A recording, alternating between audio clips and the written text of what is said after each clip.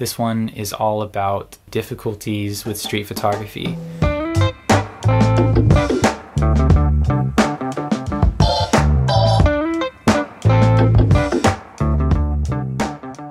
just had an operation this week, taking out half of my thyroid. So I'm recovering from that. My voice is a little bit funky, but I feel totally fine. So yeah, I just wanted to bring you guys this video and kind of open up a conversation about street photography and the reasons why I find it and you may find it so difficult. I went to Hong Kong with my wife in 2018. I had done professional photography for a few years already, but I grew up in East Tennessee, kind of a rural area, and I had never attempted street photography. I'd never had an opportunity to really do this kind of candid thing. That style and that sensibility wasn't something I really had. So during this trip to Hong Kong, we're walking down alleyways and people are passing by each other, and on the plane ride back home, editing photos and looking through this collection of images I made, and there's street photos. You know, I'm recognizing in that moment, sort of in hindsight, that what I've done is basically 3 days of street photography. They weren't amazing photographs, they weren't National Geographic, they weren't Steve McCurry or anything, but they were street photos and they were mine. We were headed back to Bangkok at the time, so when we got to Bangkok, I had just this renewed interest in photography as a whole, and it sort of awakened this thing for me. When we came back to America, we were living in Oklahoma and then Tennessee again, and the next time that I would be introduced to street photography would be 2020, when I shot a video for Joe Greer, which again renewed my interest in street photography when I saw him working and saw kind of the way that he used his hands to create distraction and a sort of dismissiveness to what he's up to. So yeah, that's kind of the background of street photography for me.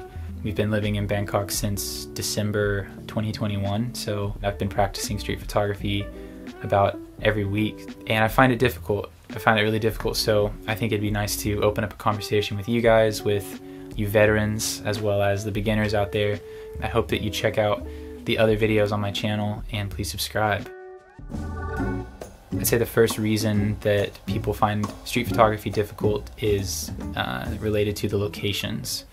Street photography for me, just kind of a loose definition, you know, is human beings, people, interacting with each other or in public spaces. So human interaction, public spaces, that's street photography, loosely defined in my head. So if you live in an area where there's not a lot of public spaces and there's not a lot of people and there's not a lot of interaction, you're going to find it difficult to make compelling street photographs. My advice would be to try to find events. You know, if you're somewhere rural, there may be a fair, there may be, you know, some carnival or some random event that comes to town. I know the town that I grew up in had a rod run. A bunch of old muscle cars and people from all over out of state would come together a couple times a year, and there would be tons of you know, people walking around and viewing cars. It's all kind of the same subject matter, but that's an area that I can practice street photography in my hometown, is these couple of times a year that we have these big events. So if you don't have any events that come to town, you're really just going to have to ask a friend or go by yourself to a nearby city, spend a couple of nights there, you know, fly to Chicago, fly to Miami, go somewhere that's interesting and just follow the people. Don't try to shoot where you are. You may try that for a while just to keep in practice, but yeah, I would just say that you're going to be working against yourself unless you go where the people are. That's definitely one huge difficulty with street photography, is just finding the locations so that you can get out there and practice regularly. The next point of difficulty I want to highlight is just camera gear. I started out with a Canon 80D. That was the first camera I was shooting street with. It's huge. It's like everybody sees you, and it's not even, I don't think it's that important to have really sharp lenses or expensive gear. It can help. Obviously, you know, we all want to shoot with a Leica M6 and have that sleek kind of quiet camera body. But if you're just using a cell phone, that's fine. That's totally acceptable, but you just need to be quick with it. I think it's important to try to get as familiar as you can with the equipment that you're going to be using when you go out to do street photography. You don't want to go out with something that you're kind of halfway familiar with and then just miss a bunch of shots, which will happen, and we'll get to that. But yeah, I would say gear is the other most difficult thing, so don't overthink it, and whatever you use, make sure you're comfortable with it. The next difficulty that I want to highlight with street photography is just people.